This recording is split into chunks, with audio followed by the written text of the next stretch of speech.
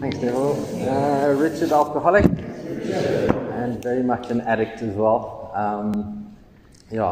Excuse the nerves. I suppose I struggle to get vulnerable in front of people, and that was like pretty much the theme of my life, really. So I grew up in Joburg in a loving family. But not the kind of love that I was expecting. My family wasn't really open much in terms of emotions, and I suppose I was expecting like my family to be like Hollywood, and it never really ended up like that. Just really incapable of getting vulnerable and telling people how I really felt. I was really introverted and shy, so I kind of learned my first kind of tool for my disease was to lie about how I felt, just to get people off my back or just to not to be fussed over. And that was my weapon of choice, was dishonesty. I wasn't one for authority either. Hated the fact that I had to go to school, didn't like being told what to do. Anything that my parents told me what to do, I would do the opposite. And eventually I left school and my folks forced me into varsity, which I didn't want to do because I didn't know what I wanted to study. And so I just chose the first thing that I can get into because my marks weren't that great, which was sports management. And after 2 weeks, I dropped out without telling anyone, and just pretended to go to varsity for about 3 months until the exams came up and I had to really then make a plan. And in that time, I was just really drinking with friends. I started drinking in school probably around 17. And when I started drinking, it was like a lot of freedom, I suppose. It allowed me to come out of my shell, got a lot of confidence from it, and I suppose I fell in love with the whole culture of drinking. And so, every weekend, probably in matric, I was getting really drunk, wasted to the point of passing out and vomiting, but always lying my way out of it when my parents asked, You say my drink got spiked, I don't know how many times, always trying to stay at friends' houses so I didn't get in trouble from my folks, so they never saw me, just avoiding my family altogether, just so I could drink. And when I dropped out of varsity, I was just jolling with friends again and partying until I had to really come up with a plan B, because I now had to tell my folks that I'd dropped out. So I'd got a job waitering at a restaurant just around the corner from my house, and then I felt like I could be honest with them, and so I finally did get honest. Also a little backstory, one of my biggest weapons I got was my dad. My dad went through quite a long phase of alcohol abuse. He's not really an alcoholic, or wasn't an alcoholic, but he did kind of abuse alcohol, and he was strict, and when he did drink, it was amplified, I suppose, and he was really verbally abusive towards us, and that I just held on to pretty much throughout my active as a reason to use. It was always his fault. It was because he did this, because he did that, and it was a lacquer excuse to go and use and drink, and I wasn't willing to even see past it, wasn't willing to forgive him, because, in my eyes, my dad should have been perfect, And, when I started waitering at that restaurant, we could drink on shift with customers, and this was like bliss for me, freedom.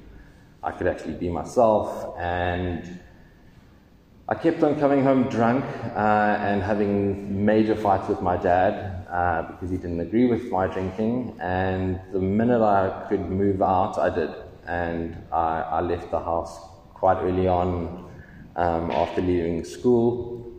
And this was perfect for me because I could just literally go to work, finish work, make tips, and go to the pub and get trashed, and that was my routine every day. I then loved it so much that I chose it as a career. You know, I fell in love with the restaurant, or maybe at the time I thought it was the career that I wanted to do, but it was actually my disease just telling me, like, let's just follow this path because you can get trashed every night. And it was socially acceptable, I suppose, in that setting. Everyone was doing it. Like, I was having a good time. My life was manageable at the time, and I started. I worked my way up to manager in that position, and again with a little bit more responsibility and a lot more of like manipulative and deceitful ways that I'd learned, so that I could like jip over stock takes and get my way. I was literally stealing booze out of that shop, drinking as much as I could. And eventually the drinking progressed to a point of where I was probably doing like a bottle of whiskey a day easy for about 10 years.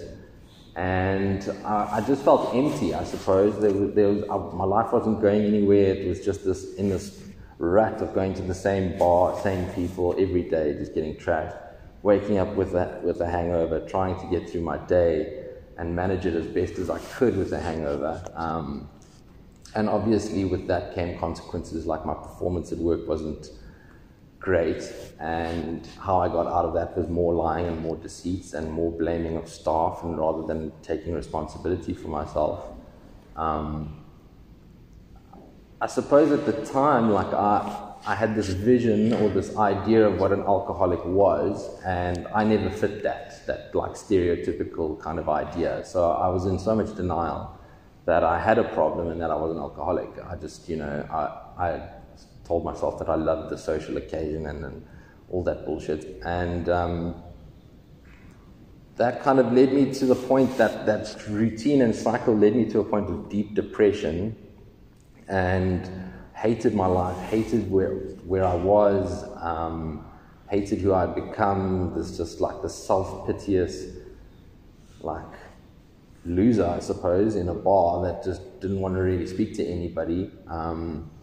And I became very like suicidal, had suicidal thoughts, but just never really had the courage to do it. And so it carried on until I fell into like a new crowd of friends that were doing drugs, I suppose. And I picked up drugs, doing like basic coke and cat on the odd occasion, and fell in love with it. I thought this was my savior.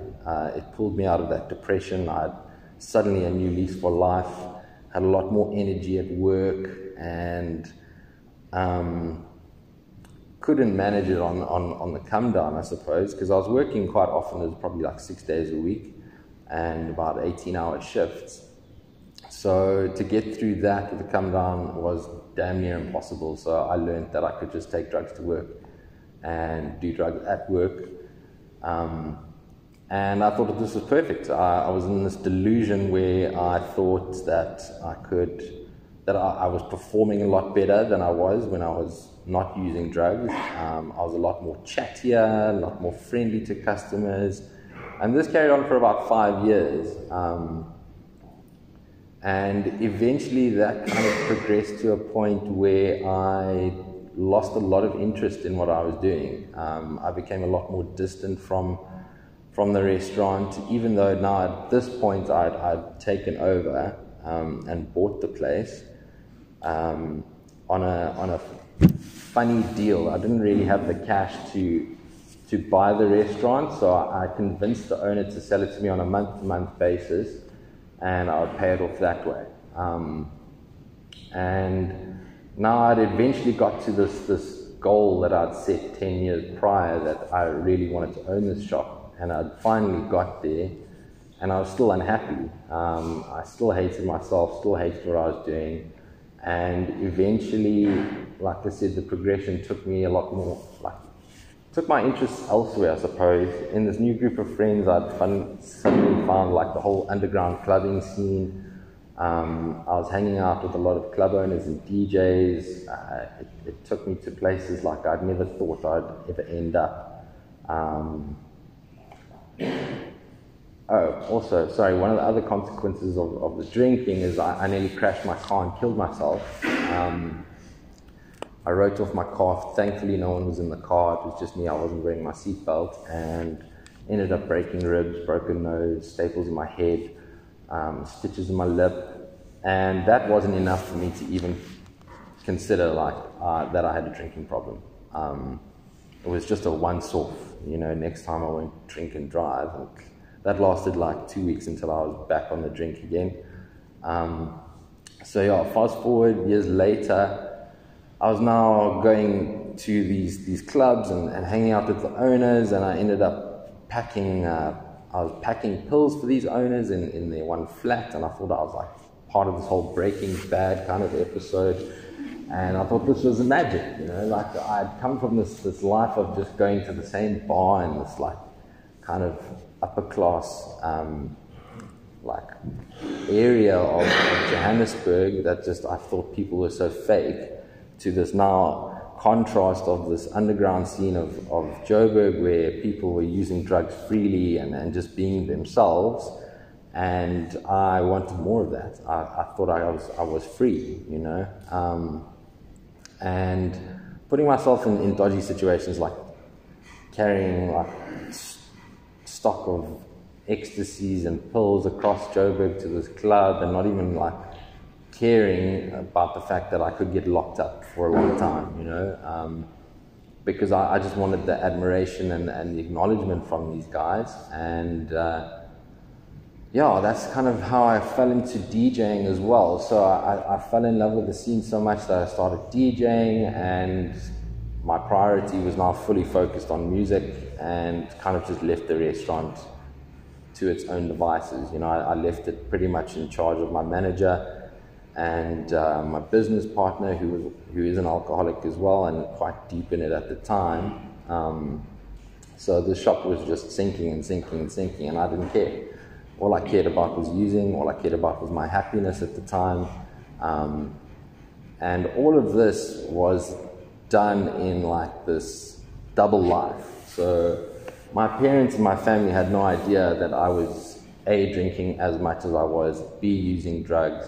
Every time I saw them, I was this other persona, like who they expected me to be. And I kept that double life up for long, and they had no idea. Yeah, sure, there was some times when I was acting weird, when I was high in front of them at family occasions, but again, like my manipulation and my lies got so good that I could convince anyone that I was normal, Again, like as far as that was concerned, I couldn't keep that up in my shop. People could now, like, customers were cottoning on to what was going on. They could see that I was losing a lot of weight, bags under my eyes, just becoming a lot more distant. And any time that someone kind of suggested that I was using drugs, I would just backlash at them, get completely defensive and angry, just so I could carry on using. I didn't want anyone to get in the way. I remember one of my friends was really concerned at the time, went and told my brother, and that, I went bananas. Wrote off that friend, told that friend to leave, never want to see that person again, and it ruined the relationship I had with my brother, I suppose, because he was really concerned, and I just, again, blamed him. I blamed my father. I blamed everything from the past, just so I could carry on using. And I always told them that it was just, once or twice. It was never such a problem, even though I was using every day. And eventually I had to close the shop because we couldn't afford our overheads, and I was now without a job. I had like so many staff. I probably had 35 staff that all lost jobs through that. All because I was just so focused on my using. I wasn't ever present at the shop. I was hardly ever there. Staff were doing what they wanted, and I really didn't care. Because I suppose I didn't put any capital that I had to buy that shop. It was more of I just walked into the shop, convinced the owner to sell it to me on a month-to-month. I managed to pay him out over 3 years, and I felt that I got that shop for nothing, just hard work. So I was happy to just let it go. Again, in this delusion of this using, where I could believe that I could get it any time I wanted, because I worked hard for it, and I thought I could do it again easily. And now I'm without a job, not willing to find another job now, and I needed bills to be paid, I suppose, and then now that I don't have an income, I was like one of those moral addicts that couldn't steal from innocent people. So, moral addicts. And I then kind of targeted the people closest to me, and that was my parents. They enabled me for a very long time. I manipulated them heavily, which I'm not proud of. And this was perfect for me. My parents were paying my bills, they were paying for my drugs essentially, and I was chasing this pipe dream that I was going to become the superstar DJ. And I suppose like the income was considerably less than what I was earning at the restaurant, so I couldn't afford the drugs that I was using, and eventually I went to harder drugs, which is cheaper, and that was hectic. I suddenly went into deep psychosis for 3 years, where I thought I was living in this reality show, and I was the star of this show, and everybody around was recording on their phones, cameras behind mirrors, microphones in hidden places, like the stereotypical tweaker. I was that. Taking things apart like my toaster, because I thought there was microphones in there, and like, oh geez, it was mad. And because my disease required me to use a lot more than I thought it did, how I got around that was I became very close with people that were selling drugs and that were cooking drugs, and came to this situation where one of them didn't have a place to stay, and me being unselfish, and very giving, was like, no, come and stay with me, and I'll help you, and we'll get you back on your feet. And the next thing, her boyfriend moves in as well, and we're now 3 of us. He's cooking drugs at some other location, but now paying rent to me with drugs, which I thought was ideal. And I got into the whole selling drugs now. I was carrying their stock on consignment and selling as much as I could. Again, didn't really care about the consequences, nor even thought about like me getting locked up. I just thought this was amazing, because I was part of this reality show that was like covering drug addicts and like how the lifestyle was, and so I just went with it, and it took me to some weird, dark places there. I was walking around Soweto, fearless, in this like township, hanging around with gangsters, thinking that this was all part of the show. And I remember like tweaking out often, and my friends that were staying with me at the time, I say friends, they weren't friends, they would play on this tweak of mine, and like thought it was quite fun to entertain my delusion and my psychosis, so it was quite difficult to shake out of that. And where it all came crashing down was when my dad now was having brain surgery for his Parkinson's. He had been suffering from Parkinson's for about 20 years. And the day of the surgery, I was still partying at my house from an after party. It was like 7 days straight, no sleep. Lots of people in my flat, and I just said, yeah, cool guys, I'm just going to pop off to the hospital now. I'll be back for the jaw later. And I got to the hospital thinking that it was all fake.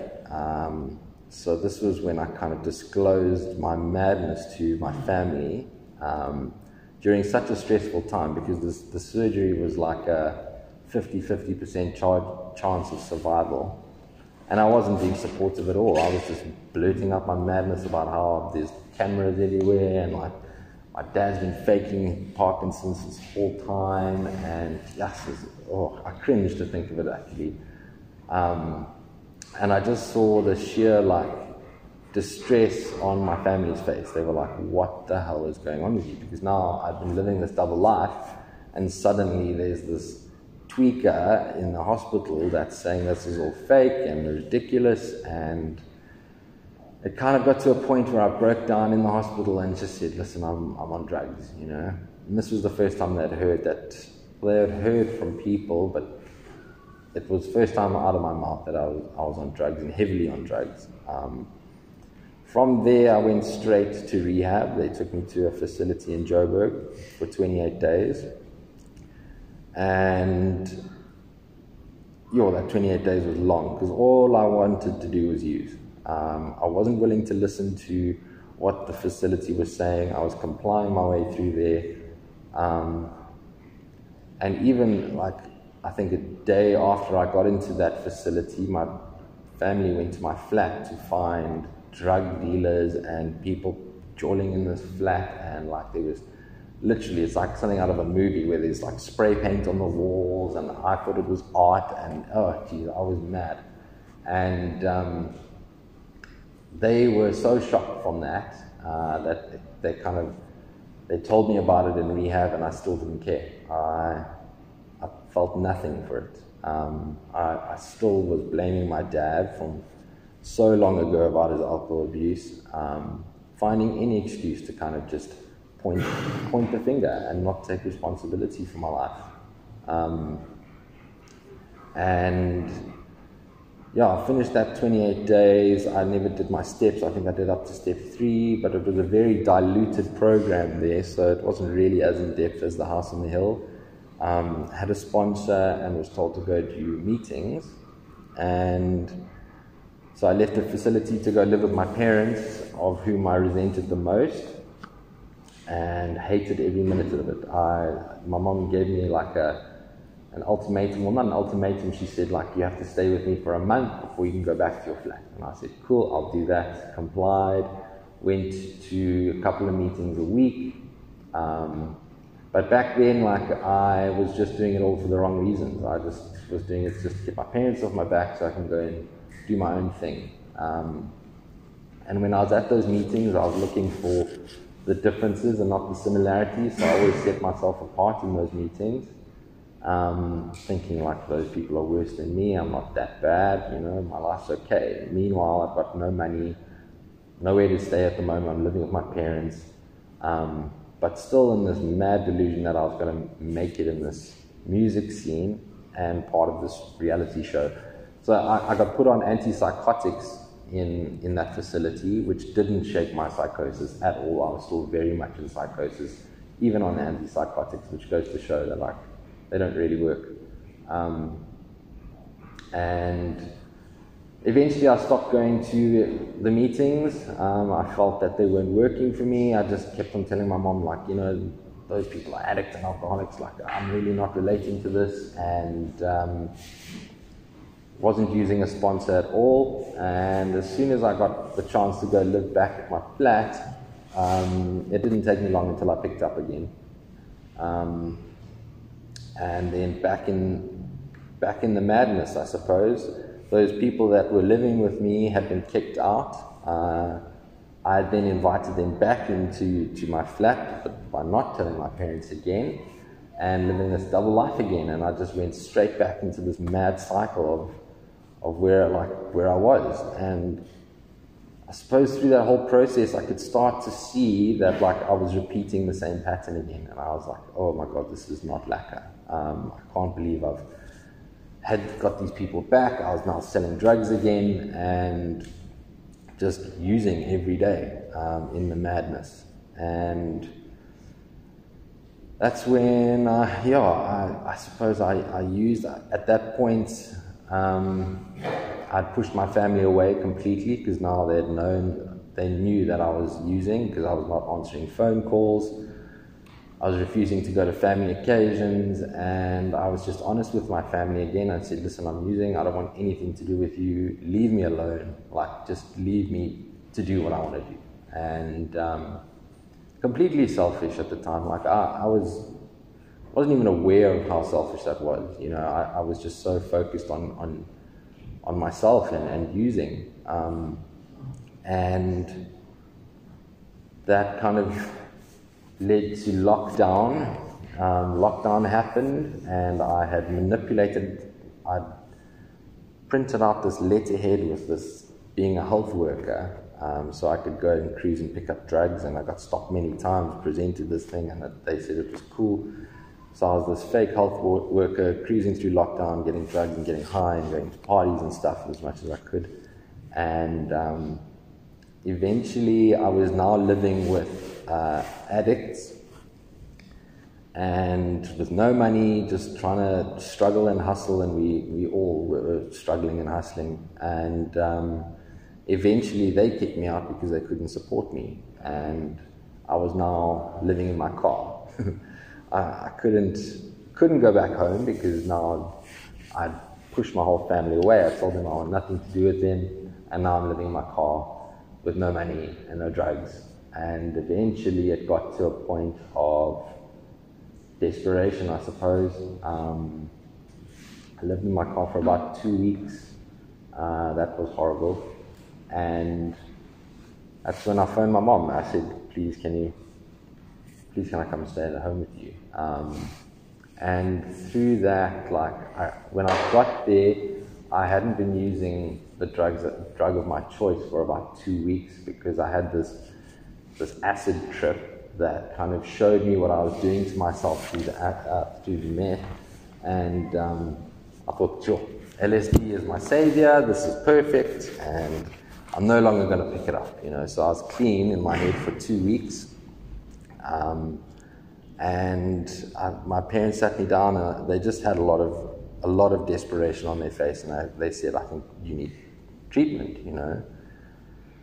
And I got really defensive again, and I said, why? You know, I'm clean, even though I was smoking weed every day and still using psychedelics in my mind, and also drinking, but in my mind I was clean. Again, the madness. And I suppose I just saw through the sheer desperation on their face that they were desperate and they needed me to get help. And I was in a position where I didn't have much. I had nothing going for me. There was no gigs. Like, it was the tail end of lockdown, and nothing was happening in my life. And they said, listen, maybe 3 months away from Joburg would do you good. And I thought, okay, yeah, that sounds cool.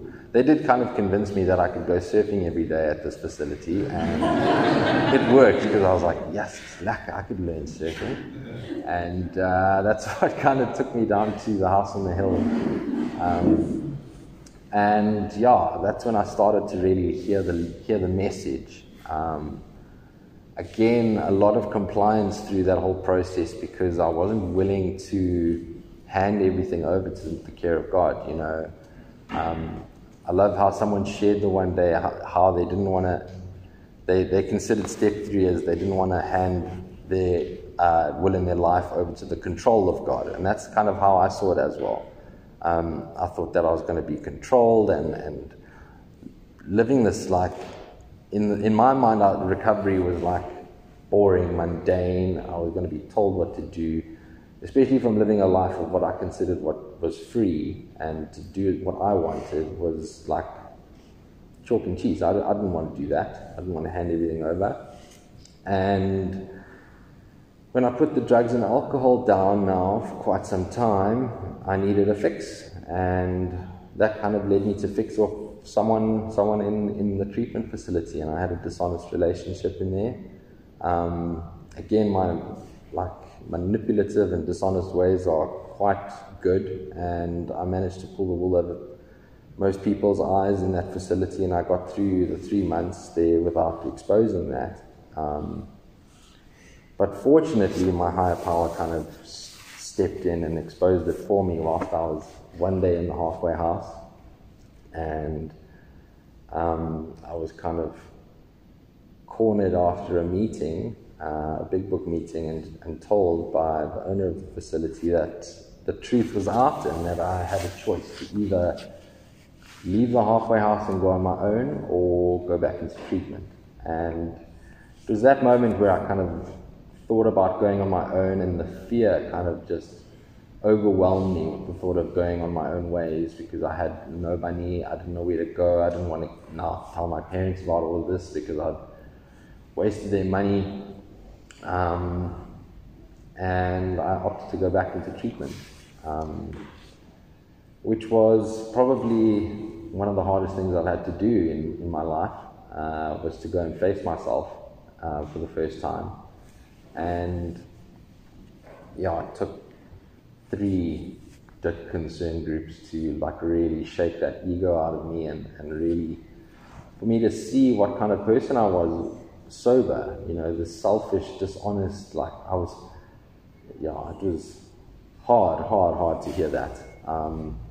And thankfully I went through that whole process and got through it, because that's where I probably got most of my growth, was in that 4th month. It was when I really started to think, okay, I really need to change my behavior. I really need to relook at my life and just change the picture completely, because I don't want to hurt people anymore, you know. Fortunately, like in those concern groups, they gave the chance to the whole house to give their kind of input of what I'd done, and the result was that I'd hurt people along the way, you know, broken trust of friends that I'd made in the facility, and I didn't want to be that person, you know. So yeah, that's when I started to really change my behavior and really work a program. It's when I started to use my sponsor properly and just kind of start again from scratch. And fortunately, I got the opportunity to go into the halfway house after that month, and yeah, that was really cool.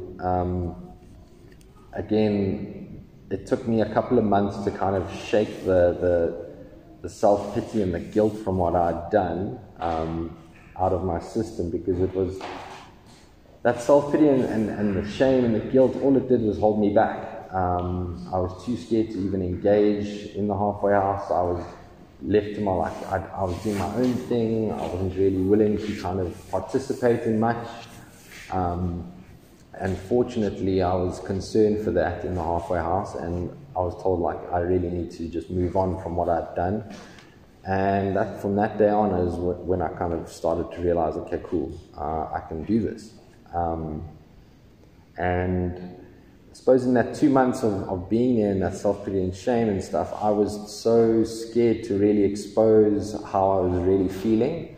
So again, it's old behavior from the past was just to tell everyone I'm fine, I'm not fearful, I'm all good, but meanwhile inside I was petrified. Like I couldn't find work. I was even willing to lose the whole halfway house and go back to Joburg to try and find a job. Fortunately, my sponsor said no. All I needed to do was to basically get vulnerable and expose it to the house. So I did that. After a concern group, I called the whole house together and I just told them where I was at, and I just apologized for kind of putting on this persona of trying to act like I'm in recovery when I was really fearful and stuff. And the day after I did that, I got a job, which was incredible. Like, that's my higher power working in all the ways. And again, like moments like that happen, it just like reassures me that I'm going to be okay. You know, this program really does work. My higher power really does exist, because for a long time I was very doubtful that there was even a God or a higher power.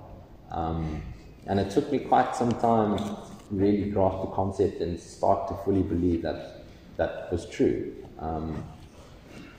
So yeah, then I started working, and from then on it's like this year of recovery has just been really getting back to basics for me. Simple things like buying groceries and becoming independent, stuff that I'd never really learned from when I was growing up. And to really stay plugged into the fellowship. I did my 90-90, which was awesome. I got to really connect with the people in this fellowship of Scottburgh and Pennington, and yeah, it's great because it's kept me here. You know, I've no ambitions to go back to Joburg because I suppose through this year I've had a lot of realizations of like and memories of my past and kind of this new perspective, I suppose, of where I was at and how wrong it all was. That me realizing that staying down here is a lot better for me. You know, it's safer, I suppose, and I believe that my higher powers kind of guided me down to the South Coast here into this fellowship for like many reasons, but one is to really learn about recovery. I'm really blessed to have a lot of people in this fellowship have multiple years of recovery. A lot of them are counselors at the facility that I was at, and I'm here just to like soak it all in, you know, take in as much of their knowledge as I can, in order for me to carry the message. You know, I'll be honest, I haven't really carried much of the message to newcomers because I haven't really seen many newcomers. So I've kind of considered this year is really just for me to learn as much as I can whilst I'm here. And obviously connect with the people in this fellowship and really make new friends in a new life. They also mentioned in the facility that, you know, this program helps you to deal with life and life's terms. So at the end of June, I think I was in my 9th month of recovery, my father passed away, sadly, and that was really difficult. Sure. Yeah, it's probably the first time that I've had to really like work a recovery and work a program in recovery. That's when I kind of reached out to my sponsor at that time. I reached out to a lot of people in this fellowship that had had the same experience, and I didn't pick up. You know, it's been it was a subconscious reservation in my mind that if something ever happened to my family and that I would probably pick up. But fortunately, that this program has given me enough knowledge in life to deal with life and life's terms, I suppose. It's weird, like through the passing of my dad, I felt such an intense emotion that I'd never felt before, and it kind of made me feel more alive than I'd ever felt, if that makes sense. And I realized then that I've been numbing my emotions for 17 years through drugs and alcohol for so long that like I was clueless as to how real emotions felt, you know. And as sad as it was, like I kind of realized that I want to feel again, you know. I don't ever want to numb myself. I at least had the opportunity to go up to Joburg for the funeral and be of support to my family, you know, something that I'd never even be willing to do. I'm pretty sure an active I would have rocked up there high or not even rocked up at all. So it was nice to go up to my family and just pay respects to my dad, and just, be of a support and a pillar of love to my family that needed it. And from there, like, my recovery's been so lacquer, to be honest. There's a lot of serenity and a lot of peace. Currently living with 2 housemates in Freedom Park in my sponsor's old house that I was in treatment with and at the halfway with. So we're a nice little unit together. We help each other a lot. Still attending meetings and like I'm really finding quite a big passion for this program and this fellowship, as well as the sister fellowship. You know, it's incredible what this program has done for me. I'm sure you can imagine like the contrast of the madness that I was in this, like, thought I was in a reality show that didn't exist for long, to now just being present, you know, and having my mind kind of back to normal, I suppose. And currently working, I'm loving it. I'm busy learning web design, which is something I've been wanting to do for so long, but my using just never allowed me to do it. So I'm learning new skills along the way. My housemate's teaching me a lot about business as well. So I'm soaking in a lot of information at the moment in this year, and I'm really, really grateful for it. I'm going to leave it there. Thanks for letting me share.